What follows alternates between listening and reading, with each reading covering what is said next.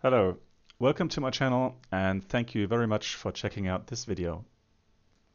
In this video we'll be covering the FMGS, the Flight Management Guidance System. Now for a beginner the FMGS is quite complicated and will take some time to get used to. So let's start off with the basic architecture of the FMGS. The two FMGCs, our Flight Management Guidance Computers, play a central part in the FMGS.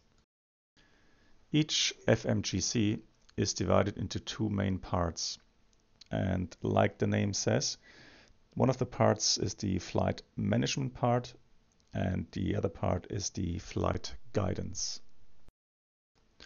The flight management part consists of features like display management, navigation and the management of the navigation radios, and of course management of the flight planning. Also it gives predictions and optimizes the performance of the aircraft. The flight guidance part commands the autopilot, the flight directors and the autothrust system. Pilots interact with the FMGS via the MCDU, the Multipurpose Control and Display Unit, or via the FCU, the Flight Control Unit. In the next few minutes I will explain to you how the FCU works and how it is used. Now for the most part of the flight, the Airbus is flown fully managed, meaning that the FMGC will optimize flight path and the speed with respect to all the data that the pilot has put into the FMS. Data like the flight plan, the wind data and the so-called cost index. Now looking at the FCU, you can very quickly identify that the system presently is in the managed mode. In the speed part of the FCU and also in the heading part of the FCU, you can see dashes and the dot. And on the PFD and the speed scale, you can see a magenta triangle. This simply means that the speed target is given by the FMGC. You can see that on the performance page. And the heading will be adjusted automatically in order to fly the given flight planned route. The FCU is only used for short-term interactions with the FMGS. These interactions are performed with the help of the knobs that you find on the FCU. The four knobs on the FCU can all be either pulled or pushed, and of course they can be turned to interact with the FCU. A simple way to remember how the knobs are used is to say if you pull on the knob, then it is your aircraft. If you push the knob, control of the flight path and speed is given to the FMGS. Okay, so let's say air traffic control tells us to fly a certain speed. The easiest and quickest way to do this is to just simply pull on the speed knob. By doing so, the speed display on the FCU will change from the dashed lines and the dot to the actual speed in numbers. You will also notice that the color of the triangle in the speed band will change from magenta to cyan. To change the speed, you just turn the knob to the desired direction. The autothrust now will change the thrust in order to meet the new speed target.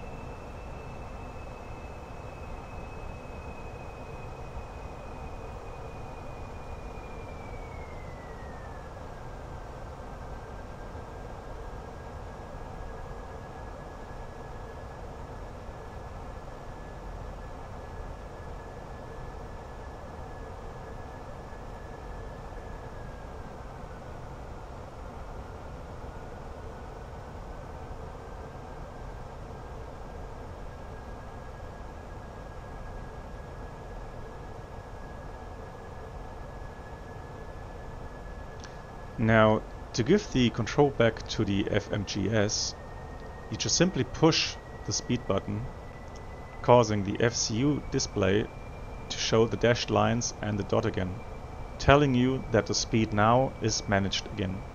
Also note that the triangle in the speed band has changed back from cyan to magenta.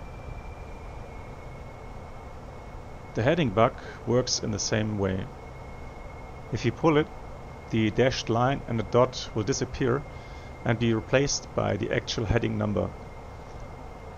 The FMA shows the title heading, and a cyan triangle will appear on the heading part of the PFD. Also note that the flight plan track is replaced by dashes. To change the heading, you just simply turn the heading knob in one or the other direction. The aircraft will immediately adjust the bank to meet the new heading target.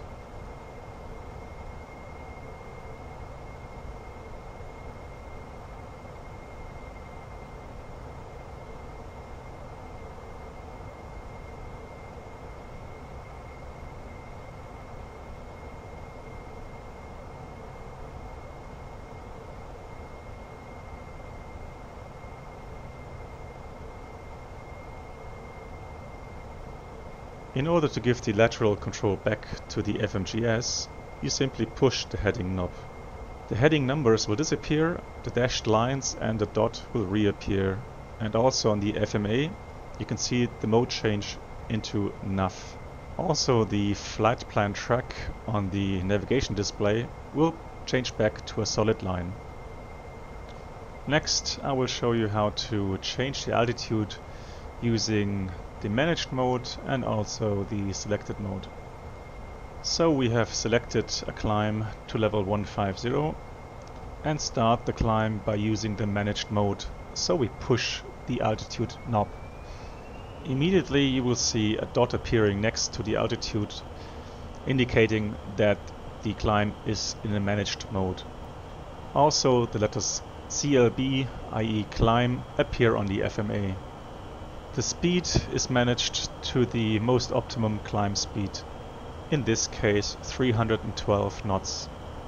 In a managed climb, the FMGS will respect any altitude restrictions which are inserted into the flight plan. Now if you pull on the altitude selector, the climb will become selected, indicated by the disappearing dot and also by open climb on the FMA.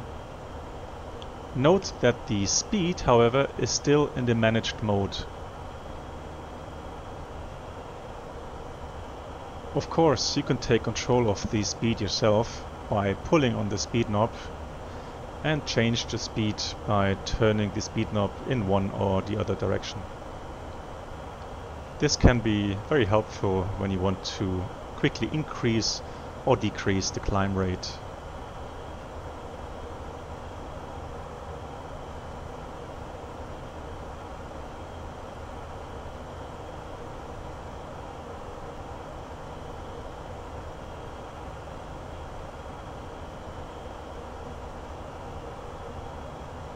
Pushing the speed knob will of course engage the managed mode again.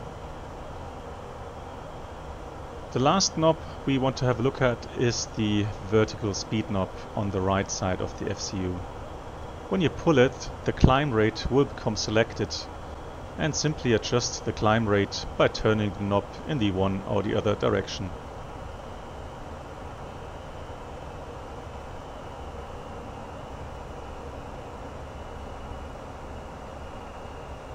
Contrary to all the other knobs, pushing the vertical speed knob will just simply initiate a quick level off. So there's no managed guidance function by pushing it.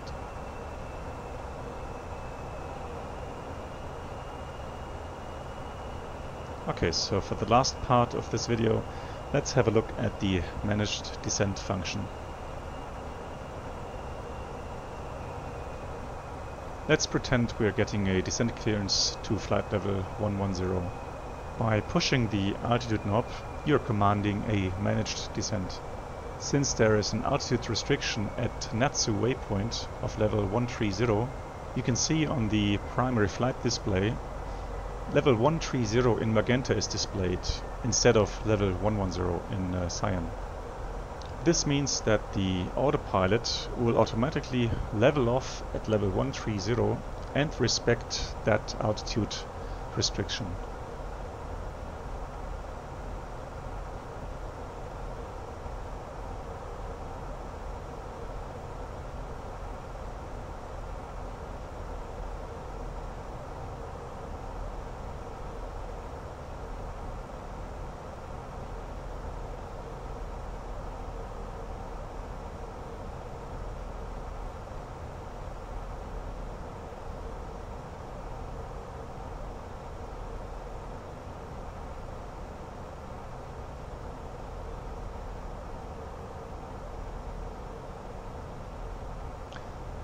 When using the manage descent function, you can see some more symbols on the primary flight display speed band. The target speed is as usually displayed by a magenta triangle, and above that and below that you can see magenta strips. That indicates the econ speed range for the descent. The function of the econ speed range will be explained in another video, since it's a little bit complicated.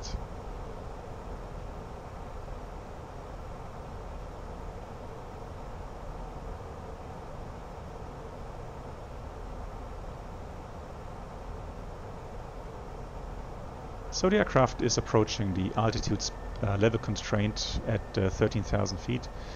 And you'll notice that the flight management guidance system will command a level off.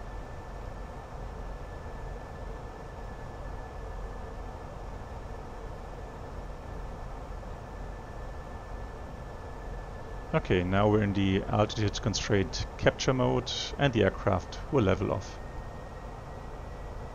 Okay, so let's pretend the air traffic controller tells us that we can ignore the altitude constraint and continue our descent.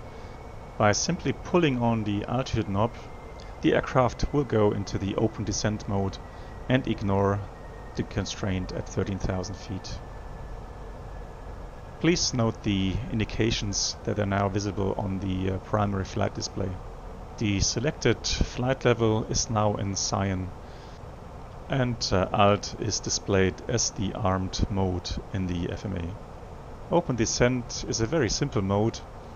Auto thrust is commanded to idle, and the speed is just managed by adjusting the pitch of the aircraft. Of course, you can simply get back to the managed descent mode by pushing the altitude knob. The FMA shows the descent as the active vertical mode, and on the speed scale you can see the econ speed range again.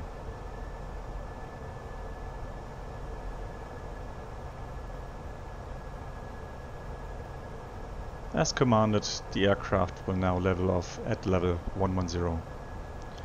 So this concludes this video.